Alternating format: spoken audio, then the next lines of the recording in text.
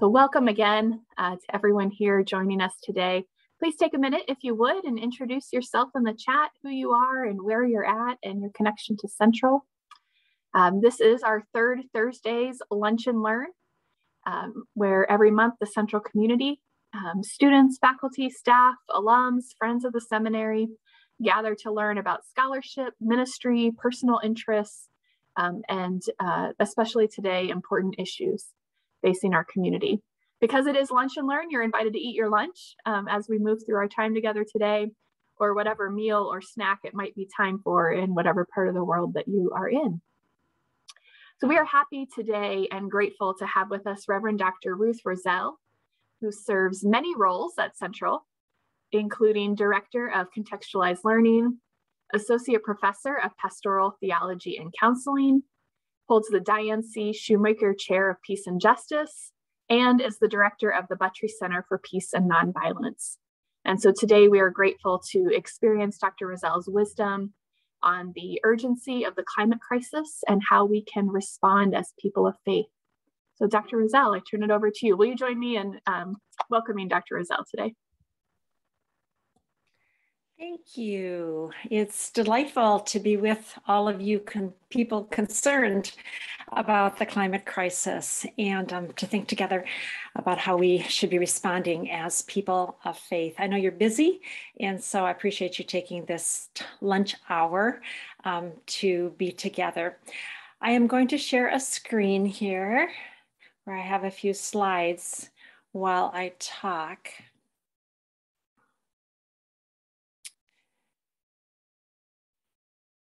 Can you all see that okay? Okay. And does my pictures on the side interfere with your seeing the screen? No, you're okay. Okay, great. So we are going to address today, I'm going to address 3 questions that really kind of emerge out of the title that we have, The Urgency of the Climate Crisis, Responding as People of Faith. And those questions are, why is climate change now a crisis with urgency? Why should people of faith respond? And how can people of faith respond? So I'm just gonna talk for a while, and if you happen to be eating lunch, just go ahead and eat, and then hopefully we'll have a little bit of time at the end. I'm too old to be very good at multitasking, so I won't see anything in the chat if you put it. So Jessica, for something really important comes along, if you could monitor that, because I don't tend to be able to do both at once. So let's talk about this together. But before we do, I want us to use our imagination a little bit, okay? So what I want you to do is to engage your imagination to envision a world that can be after we have addressed the climate crisis. Okay, such a world would no longer use fossil fuels. Imagine a world where all the energy is renewable, using wind and solar, of which there is abundantly plenty. Our electric cars would be quiet with little maintenance, quick uptake to zip around the cars on our 2-lane country highways with less danger. Those walking in the streets will smell clean air rather than gas fumes, and they'll enjoy a quiet walk because electric engines or electricity will power the lawn mowers, so they'll be very quiet. The sky will be bluer. There won't be toxic leaks that pollute the oceans and the land, so the land will be healthier. With the needed reforestation, animal and bird life will probably be renewed, so there'll be more bird song. And when we start cooling down the carbon in the atmosphere, hopefully, perhaps the oceans will even become cooler and the coral be able to be more fully restored, and the fish and all the life that happens under the sea will further evolve. And in the process, we may have learned how to reduce our energy use and learn new ways of sustainable living. So it can be a cleaner, more beautiful, more healthy world than we even have once we get past the climate crisis. So keep your envisioned world in mind. It can give hope and energy. It is possible because we know what we need to do and we have the technology to do that, although there's new technology always being developed. But to get to where we need to be, we need to face reality. And we need to ask the question, why is climate change now a crisis with urgency? So the situation that we are facing is one that has been in the making for quite a long time, since the industrial age, but especially during the last few decades, there has been a great increase, a dramatic increase in the burning of fossil fuels. And fossil fuels are the largest contributor to global warming pollution. Right now, we are spewing 162 million tons of human-made global pollution into the really quite thin shell of our atmosphere every single day, as if it's just like an open, endless sewer, which it certainly is not. And so the little blue line there is the greenhouse gases atmosphere. What happens then is that that layer of greenhouse gases is thickening, because there is more of the various carbon dioxide, methane, different greenhouse gases out there. So it is thickening so that more of the heat that is coming in, or the energy that is coming in from the sun, is staying close to the earth rather than leaving. Really, previously there had been a balance, at least for the while that humans have been living on the earth. The amount of energy coming into the sun and the amount going out was pretty much equal, with just the right amount of naturally created greenhouse gases holding enough heat to warm our planet so that it has this magnificent capacity to support life. But with the increase of greenhouse gases, carbon dioxide, methane, different other ones, it's created an energy imbalance that is causing the earth to warm, so that the global temperature now is 1.1 degrees centigrade above previous levels. So that may not sound like a big number, but it takes a lot of energy to warm the whole earth with its land and oceans. Up to this point, we may not have felt as strongly the effects because about 93% of the heat's been absorbed by the oceans, and some parts of the earth are warming faster than others. So like the Arctic regions are warming faster than probably what we are experiencing right now. And that's why there's a lot of melting occurring. But the effects of this global warming are start to be experienced everywhere. And we're talking about this a lot, so you're quite familiar with this. Warmer oceans increase the speed and the destructiveness of hurricanes and the amount of precipitation that they release. Hotter temperatures over the land increase evaporation, which dries out the land.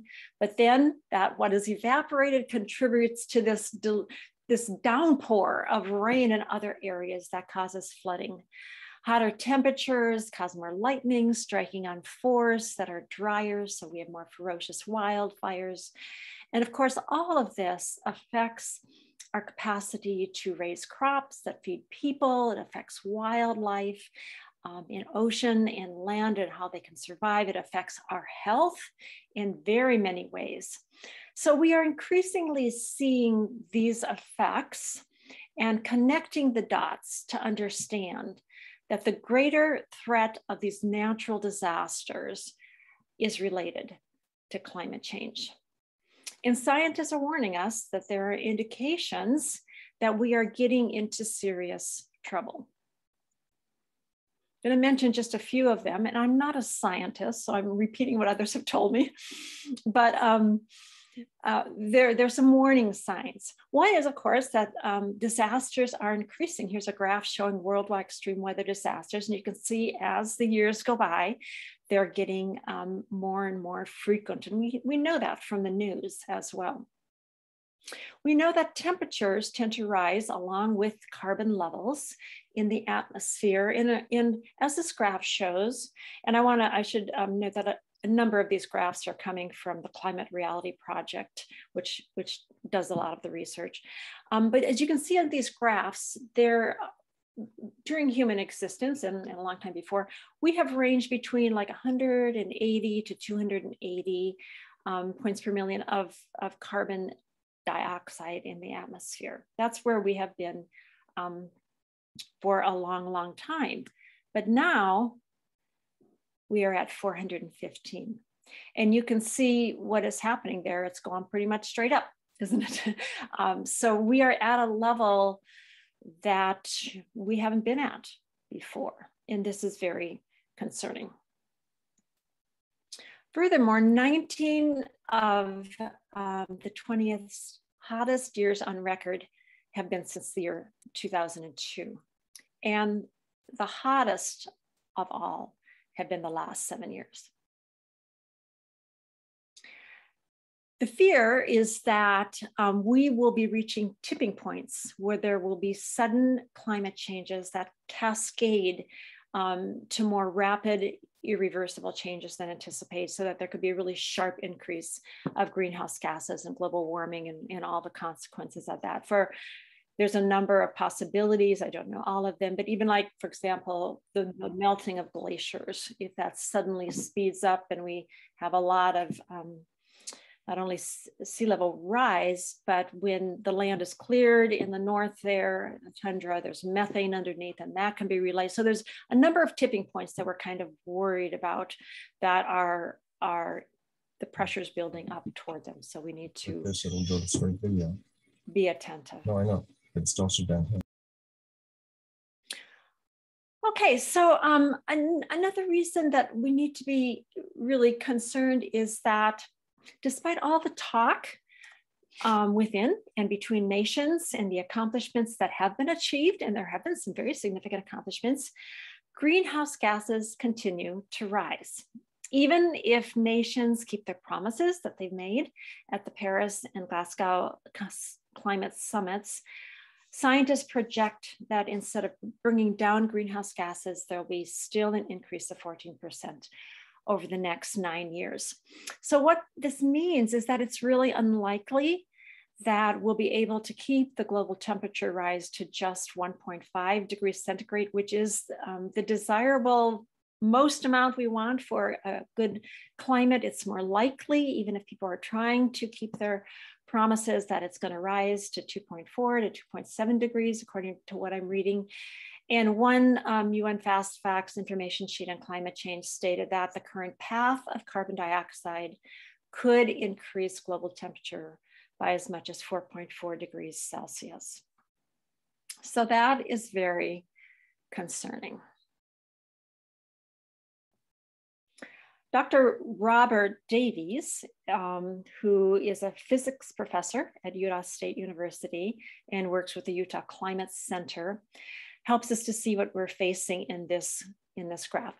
And I have to say, this is a screenshot from a video that he did, so let me give him credit. And these videos are on a new organization called C3, Christians Caring for Creation. It's got the link there. And I'd encourage you to go there because in 15 minutes, he describes just in lay language that we can understand about climate change. He's got also quite a number of little videos that are really very helpful for understanding all of this. But here's what he has visualized, just what I said earlier, and that is if we work really hard at reducing carbon emissions, we can potentially keep within the +1 to +2 range. And you can see at the very bottom of the green, it's starting to slant down. We've reached to the point where it's gotten to the most, and then we're starting to draw down. And so there's a very nice possibility if we worked incredibly hard that carbon emissions would level out and maybe even get a little bit lower, and we would be doing quite well. If we continue on the current path that we are taking, we are heading for more like the 4 degrees centigrade rise in global temperature by 2100. And I don't even know how to quite describe that, but it'll be significantly bad, let's say it that way. And as you can see, it's still going up, right? It's not leveling down. It's not like we'll get to 4 and then it'll go straight. Nope, it's going way up. So the temperature will continue to increase at that point. So this is something to consider. This is from the NASA visualization studio, scientific visualization studio. And again, these are screenshots from Dr. Davies' video that I encourage you to watch.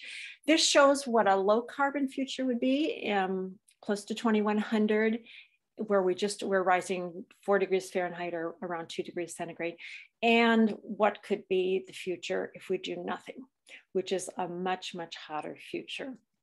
And here is those kind of projections that are done with soil moisture. So you can see with moderate emissions, we're still getting a little bit drier, but with high emissions, our current path, a lot will get drier. So when we talk about higher temperature, we're not only talking about heat waves, we're talking about all these increased natural disasters I just mentioned.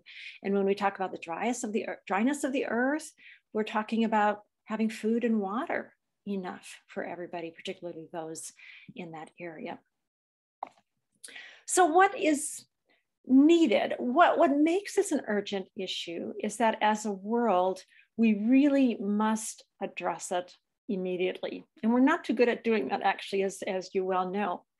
But the next 5 to 10 years is absolutely critical for the future. And it's not, we can't stall it off 20 years and then do 5 to 10 years of hard work on it. It needs to be done right now.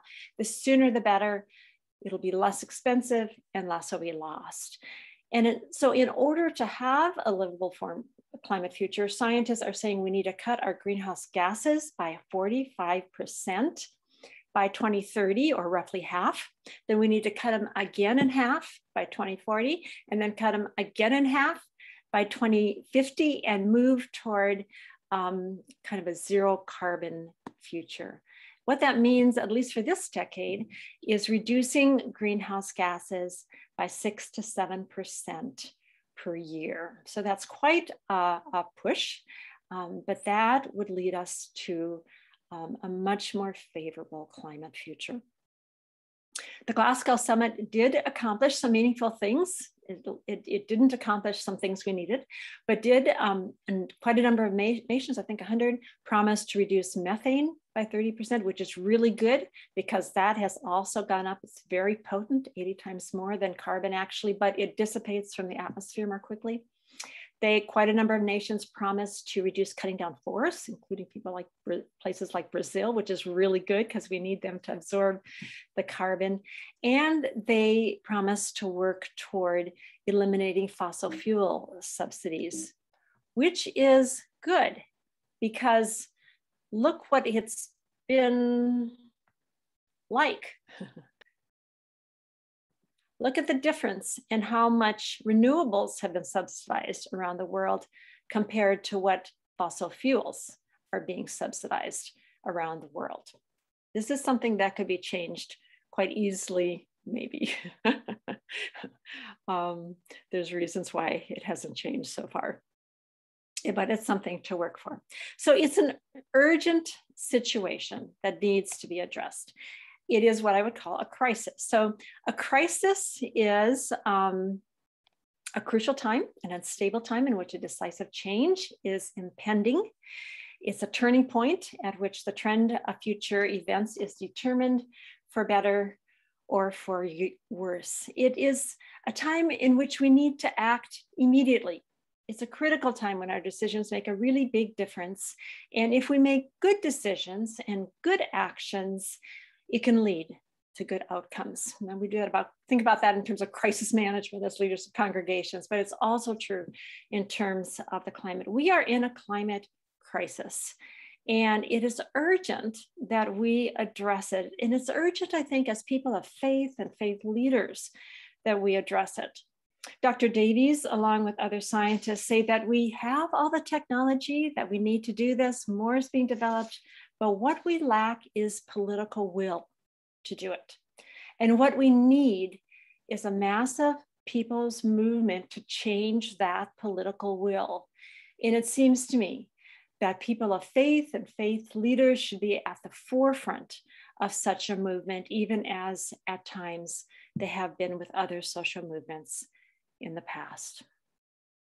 So why do I say that? Why do I think that people of faith should be right at the forefront? Well, first of all, our Genesis 1 narrative, and I am speaking as a Christian, our Genesis 1 narrative of our origins tell us that God created the earth and all that is in it, and greatly delighted in it and declared it all very good. So this is God's earth.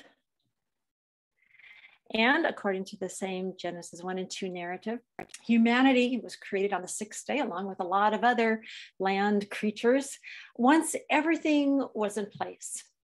And the description of humanity's creation in Genesis 2 emphasizes our interconnection with the earth. It is from the soil of the ground, and the Hebrew there is Adamah, that the first human is formed. In Hebrew, Adam. This little wordplay reminds us that we are made from the elements of the earth. Our bodies are made from the soil and they return to the soil after death. Our lives at its most elemental level is intricately interrelated with the land. We are part of this earth. Further, according to Genesis 1 and 2, God's initial instructions to humanity was to cultivate and care for the land. Or the words could be to serve and preserve it. We are created in the image of God to function as God's representatives in the world. Under God's sovereignty, humans are to exercise dominion, not dominating, using and abusing the earth in any way we desire, but rather by functioning as God has given us a unique capacity to do and empowered us to do in carrying out God's benevolent reign in overseeing and caring for the earth. The Hebrew word translated have dominion, rada, according to Old Testament professor Terence Fratham, means it must be understood in terms of caregiving, even nurturing, not exploitation. And he suggests the word subdue, kabas, means here to cultivate and to develop its fullest creational potential. I think I am engaging in kabas, subduing the earth, when I am pulling out my weeds in order that my plants can grow in the garden. This means that people cannot simply use and abuse the earth in whatever way they want to. Duke Professor Ellen Davis writes, the earth is neither a platform for human activity nor a repository of resources to be mined at our convenience. Far from being inert, the earth is living and responsive to God. It generates life, putting forth vegetation in response to God's command. All those whose lives came, as people whose lives came from the soil and we continue to be intricately interconnected with the well-being of the earth, as those made in the image of God, as those designated agents of God's benevolent reign, as those given the power and capacity to act on God's behalf, we are to be caretakers and master gardeners of this earth, so its beauty and abundance and balance endure for all future generations. We have been given that special capacity and mandate to do this. So I don't see the climate crisis as simply a scientific problem or a political problem or a global problem or a national problem. It's a spiritual problem. The initial instructions that we humans received, among the first commandments that we were given according to our sacred texts, was to be God's caretakers and stewards of the earth, preserving this paradise as home for all creatures. And I think these scriptures express God's great respect for humanity and creating us as partners in caring for the well-being of the earth. It's why we were created, it seems. It's our special role. And we are needed to step up to this special role now more than before. Furthermore, just as God loves us, God loves the earth and everything in it. So John 3:16, often quoted, God so loves the world. I think we often think that means God so loves people. Well, the word there is cosmos in Greek. And cosmos has a lot of meanings in Greek. There's pages and pages, if you look it up in the theological dictionary, which I did, it ranges all the way from the cosmos, as we think of cosmos, to people or people who are against God. So there is a range of meanings. I do admit that. And maybe in this particular verse, it does mean people. However, surely God, who is love, God loves the cosmos. God loves all of what's on earth, not just the human people. God loves the animals. God loves everything that's been created. And if God loves all that's been made, then we are to love what God loves as well. Another reason I think about is that we experience God through nature. And that is another good reason to treasure and care for it. Through God's creation, we experience God. The psalmist in Psalm 19:1 says, the heavens are telling the glory of God, and don't they do that? Nature isn't simply material and physical. It mediates and is alive with the spiritual. So think of all the times in Scripture that God is revealed through nature. To Moses in a burning bush, to Elijah in a sound of sheer silence, as NRSV puts it, after nature's wind, earthquake, and fire. Think of how often Jesus went into nature to be by himself and discern God's presence and wisdom. Think of yourself and how nature has touched and replenished your spirit and reveals to you the splendor and the wonder and the mystery of God. As we grow in our love for nature, joining God in loving it, we will want to care for it. Furthermore, the primary message of Jesus was about the kingdom or reign of God. And he taught his disciples to pray, thy kingdom come, thy will be done on earth. The prophetic writings, especially that of Isaiah, lie in the background and flesh out a picture of this kingdom of God, where life on earth is as it would be if God reigned in its every aspect, if God's will was done. Under God's reign, there's justice and peace between people in harmony with nature. War is eliminated, oppression is gone, the earth is flourishing and abundantly providing. People and animals live peaceably together. Think about the Isaiah visions. And every person has enough goodness and joy. It's a compelling, although seemingly elusive future that Jesus calls us in following him to bring about into being. But it becomes incredibly more difficult to imagine in the future that faces us without addressing climate change. Most Christians and people of other faiths understand that part of faithful living in response to God is helping those who are in need.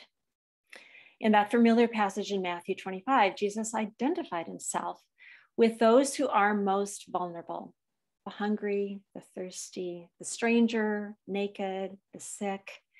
And what we do for them is what we are doing for Jesus. People who are currently suffering and dying because of the climate crisis. And it is going to get much worse unless significant action is taken. And it is especially the poor and the vulnerable that are and will suffer the most. When weather disasters happen, it is the poorest who do not have the money to escape, and they suffer. When crops fail and prices rise, it is the poorest who don't have enough to eat. When there are extreme weather events, life-threatening heat waves, it is the poorest and the homeless who don't have ways to cool down. There will be many more climate refugees seeking a home. If we as Christians feel we should help those most in need, we must address climate change because it is making their problems greater and causing ever greater need. The climate crisis is also a justice issue in so many ways. Not only within our own country do the poorest suffer the most, but there's gross inequity between nations, as the Glasgow COP26 summit has highlighted. Developing nations who have emitted very few greenhouse gases are feeling the effects and suffering the most with the fewest resources to respond. Wealthy nations have emitted by far the most. And over the course of history, the United States has been the greatest emitter. We've emitted about 24% of the total human-made greenhouse gases. Of course, as people of faith, we should be concerned for the future generations in the existence of humanity. It is really an existential crisis. If we don't respond appropriately, Earth's conditions could be much more unhospitable for life in 2100, which is our children, our grandchildren, and our great-grandchildren, and the children after that. And finally, congregations and church leaders have been concerned, and they have mourned the absence of younger generations, haven't they? We've been talking about that a lot, and there's probably a lot of reasons for that. But we do know that the climate crisis is an issue not only of great concern generally, but especially for young people. A 2021 Pew Research report found that 76% of Gen X respondents said that climate change was one of their biggest societal concerns, and 37% said it was their number one concern. But if churches are not even talking about it or doing anything to address it, how likely are younger people to think that they care or that they have any relevance to them or that they are important for the well-being of the world? So let's move on. We could go on. Some of you have other reasons, I am sure, but let's go on to just talk about how can people of faith respond? And here are just some of my thoughts. There's just a ton of ways, but here are some of my thoughts. First of all, I think we need to educate ourselves about the climate crisis and its solutions if we're going to deal with it. We're not going to put time and energy into responding something that we don't really face up to as occurring. And there's some good reasons we don't want to face this. To be honest with you, it's pretty frightening. It can feel pretty overwhelming and we can feel powerless. But understanding the threat the climate crisis holds for us can also energize us to action.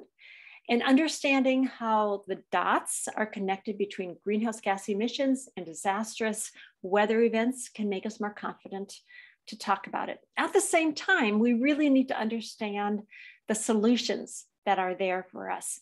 We probably all know some, but there are many, and they can contribute to the health of our planet. So I know for myself, what enabled me to jump in and really engage this issue is that I became part of a group that learned about the drawdown solutions that have been scientifically determined to be helpful. And Paul Hawken has this book. Actually, there's another book that just came out sitting on my desk here that continues on talking about some of these solutions. Knowing about these solutions gave me hope and positive energy and guidance as to what needed to be done. And it helped to spark a vision of what a good future could be. And it's also, let me show you, I'll just show you a couple of slides here. So here's like, they rank the top 10 of the different kinds of things, and they have all the scientific calculations about what it would reduce and what it would cost and all of that. Here's all of them put into this kind of graph. You can see there's a lot of different possibilities, and all of them are important.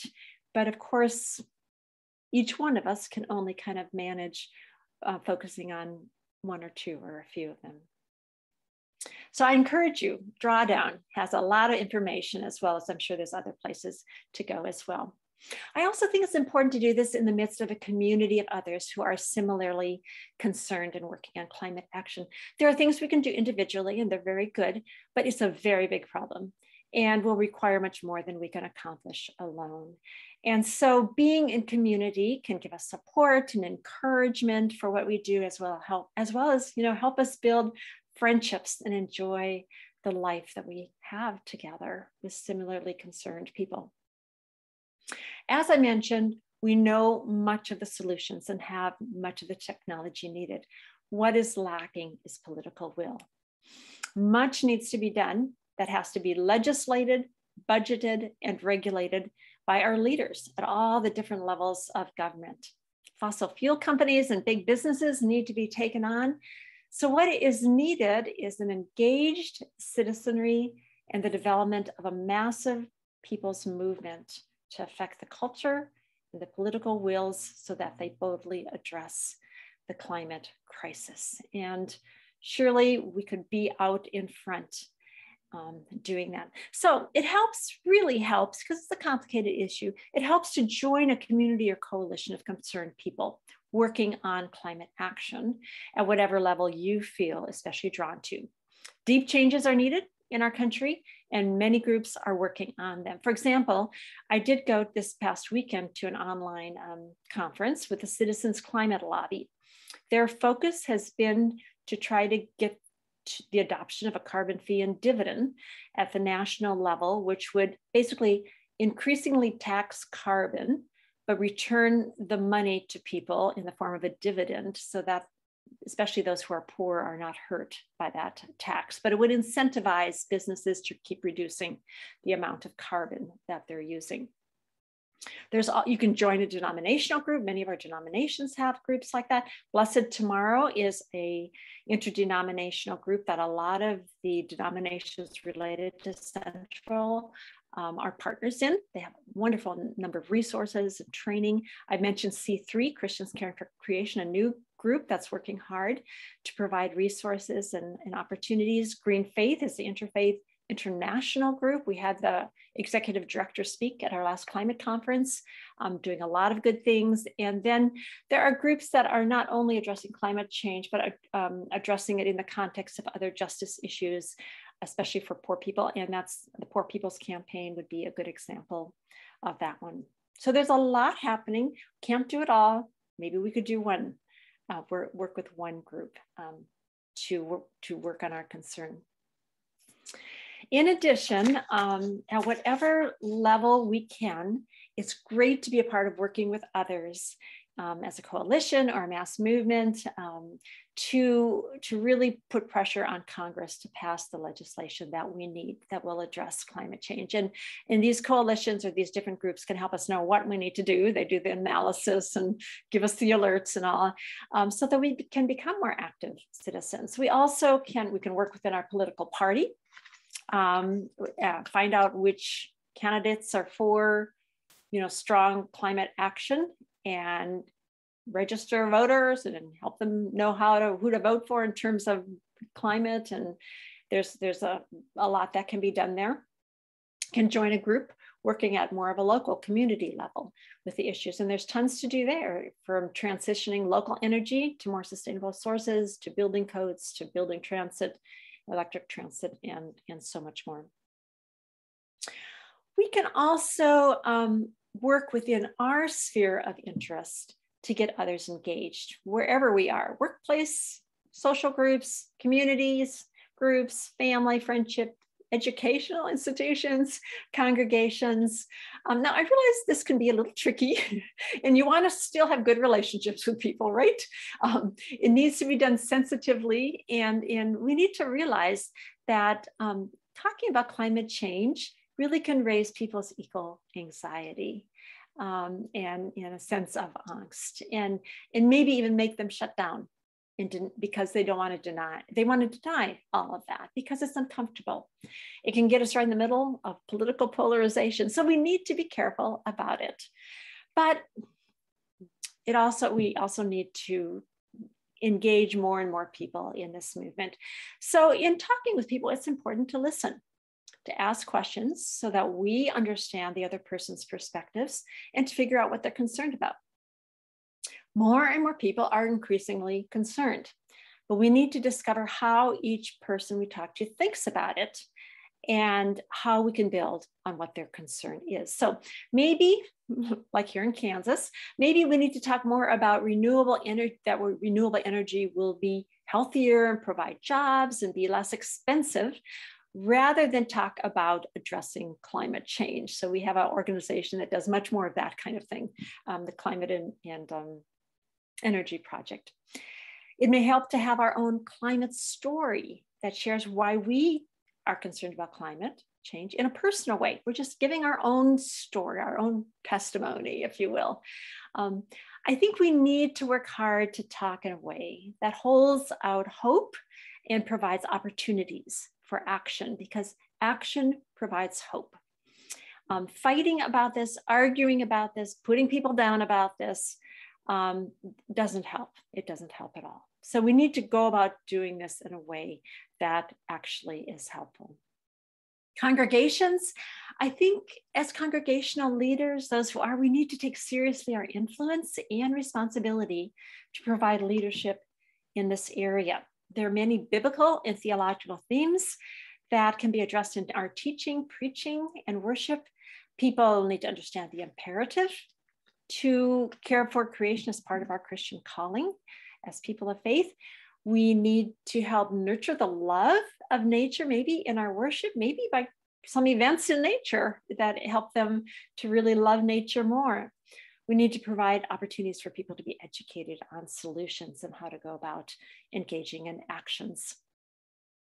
I think people also need to, in our congregations, need to see that working on the climate crisis is a big part of our mission that actually embraces our other ministries and missions. So it's part of caring for our children, and the children of our neighborhoods and world.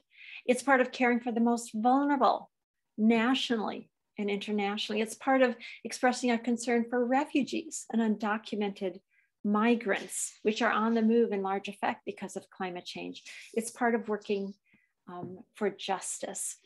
And then I think as congregations, there's much we can do in our life together. So congregants can learn a lot as they make their building and congregational life more heading towards zero carbon emissions. And this provides a model then for them and their families.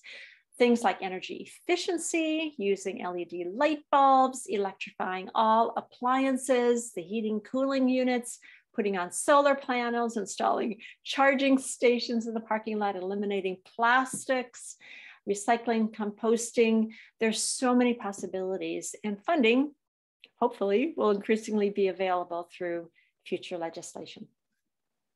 And of course, there's a lot that we can do personally. And it's important for us to do so and to invite others to join us as we aim for net zero carbon living. We are working to live the hopeful future now, to demonstrate the possibilities and to support our words with the integrity of our actions. So depending on your life situation and your financial possibility, I mean, there's just so much in transportation. You know, if you've got the resources, maybe your next car could be electric. And if your energy source has enough renewables, and let me tell you, they're pretty fun to drive. Because we have little country roads and I really like getting around the cars I need to pass fast, but they take up so fast. We need to walk more, bike more, use transit if we're in the city, avoid air travel. There's lots we can do in energy, and there are some credits and resources for solar panels. We need to work toward electrifying everything, paying attention again to the amount of renewables in our source of energy, energy efficiency, decrease our use of plastics in what we buy, like fossil fuels in what we buy, like plastics, or what could be called plastic clothes in the fast fashion. Look at our diet. Unfortunately, the raising of cows is part of what's at the heart of cutting down the Amazon. So decreasing beef and all of that with the emissions that they create and the problems that they're causing, and work toward a plant-based diet. I guess there's no big rules here, but just every little thing we do is helpful. And reducing waste, just buying what we need so we don't send stuff to the landfill, all sorts of things that we can do. But most of all, in the midst of all of this, I want to encourage you to take time to care for yourself, because this is a hard issue, right? Take care of yourself, treasure those you love, savor the goodness of nature around you often. It will renew you. It'll energize you. Be compassionate with yourself as you grieve what is being lost. Focus on a few things that you can do with others. Look for signs of hope at what is being accomplished. And there are many that we could talk about. And then, of course, as people of faith, we place our hope ultimately in God. So that is what I have to share, which was probably more than enough. But I do have one other thing. I have a few questions that I'm interested in your answers to, although you maybe want to talk about something else. But here are a few questions that I have that maybe you'd want to respond to, or maybe we'll send you a questionnaire. What do you need in order to move forward in taking action to address the climate crisis? What do you need? What do you need in order to help your congregation address the climate crisis? How might the seminary and myself personally be of help to you?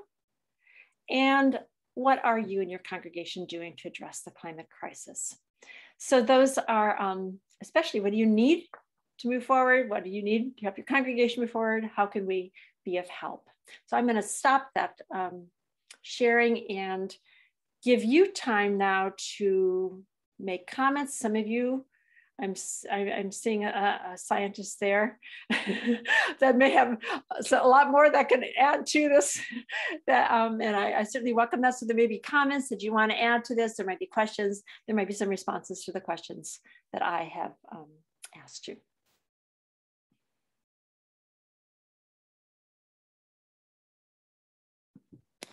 So what would you like to talk about? What thoughts do you have? What questions, what comments?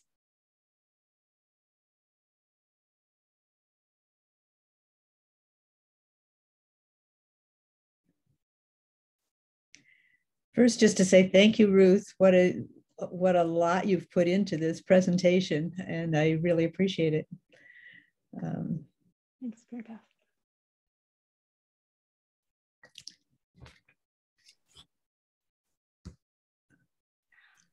I should have taken. Go ahead. I was just going to say I should have taken a picture of your questions so I could refer to them again. Oh, is that part of what? Yeah, I am curious. I think probably everybody on the screen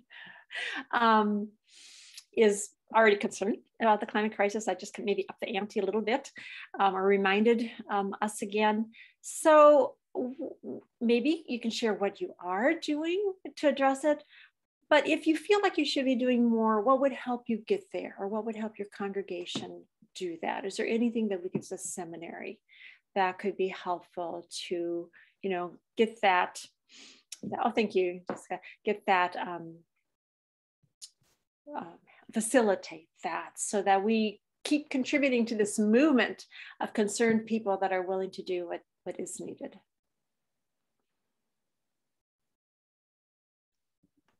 The biggest problem I see is that we have a lot of people who don't believe that this is real, this climate change stuff is real. And so the biggest thing is, how do we convince them? Yeah, that number actually is going down quite a bit. I don't have the graph in front of me, but I saw it recently at this weekend conference. The ones that are dismissive, totally dismissive, is like down to about, according to the survey, like 9%. And then those above that, kind of questioning or not sure, don't think it's important. There's some more, but it's really shifting to people that are really increasingly concerned. It's moving in that direction. But yes, there are still, of course, there's been a huge disinformation campaign by fossil fuels and companies, because of course this is totally threatening to them. And they have very much kind of bought out, to be honest with you, a lot of legislatures. But there's been a lot that has been put out there to confuse people about whether it's actual or not. Yeah, so that's one thing. One thing I would say is, well, you know, it doesn't work to fight and argue with people, but you might figure out what some of their concerns are. Sometimes it's just that they notice that the climate's just a little weird or different, and just maybe providing some facts that or asking them questions. Listening and asking them questions is better than arguing probably with them to try to convince them. Some people have gotten bad information sometimes, but you know, is it normal that the Pacific Northwest had that gigantic heat wave that we've never experienced? Like it was a 1 in 1,000-year heat wave where people were dying in the Northwest this summer, you know, so just kind of raising maybe questions about that. But I don't know, what about the rest of you? What have you found works if people are actually denying the reality? Oh, the other thing is to be aware, you know, there are a few little scientists probably connected to the fossil fuel companies, although it was the fossil fuel company scientists that initially saw that there was a greenhouse effect with fossil fuels, and that information was hid. But I mentioned the Dr. Davies in the Caring for Creation website. He has a nice little one, about 3-minute video there about the science, kind of the evidence, and showing all the studies that have been done about what climate scientists believe about this. And so he cites it, and you know, it's ranging between like 98, 99% of scientists, sometimes 100% of all kind of societies or national organizations related to climate or science. They all are affirming that it's human-made pollution that is caused, and climate change is real. So yeah, that might be helpful to realize. I mean, among scientists, it's not debated at all. And we, you know, the same thing that, I mean, we trust science for a lot of things. People do. Every time you go to the doctor, you're kind of trusting science. You get on the airplane, you're trusting science. Dr. Davies says, if you use a smartphone, it's the same equations, you know? So we trust science. And then for some reason, in this thing, it's because it's political, because it's disinformation, people don't trust 98 to 99% worldwide scientists that are saying it's happening and it's human caused. What has been thrown back at me is we went through this ice age, so the earth is gradually warming anyway. So this is just a natural phenomenon. Mm-hmm, mm-hmm. Well, yeah. And I mean, we did go through an ice age, right? And I don't know the whole geological aspects to that, but I do think, I mean, if you look at some of those graphs, I guess when I first went through this training at Climate Reality Project, those graphs felt kind of convincing to me. And scientists really do know that carbon holds heat, you know, increasing the carbon levels of our atmosphere hold heat. So yes, there are different cycles the Earth has been through, and we've really existed on Earth only a short time. And we may throw that into something else through our activity, but I mean, there may be another cycle. We may not be a part of it, but it does seem that, I mean, scientifically, that the carbon is known to hold heat and the global temperature is also rising. So I can understand if you could deny that, then you don't have to do anything. And maybe it feels simpler, but the scientists aren't really saying that. Bill, you're a scientist. Help us. Okay. The ice ages are largely driven by variations in the Earth's orbit as it goes around the sun, and how the wobble of the Earth changes the axis and so that sort of thing. The big difference between, and evolution has tracked those, that ice ages and the warm ages in between ice ages have not produced mass extinctions. But the big difference now is we are changing it so fast. Instead of the change occurring over 1,000 years, it's occurring over a decade. And evolution does not have time to change us and change the biosphere to keep up with things occurring that rapidly. Thank you, Bill. I think the issue for me in the church is in my situation, everybody believes in it. That's not the question. It's just whether that's an issue that the church needs to invest its energy in. I have nobody that doubts it, nobody who questions it. It's just who will make it a priority enough to work on it. And that's really where I'm at. Because we've been saying in our situation in Boulder, Green Faith is very active and is a good group, which I've been involved with some, but we haven't had the church commit to be part of it. And so that's just what my situation is. How do I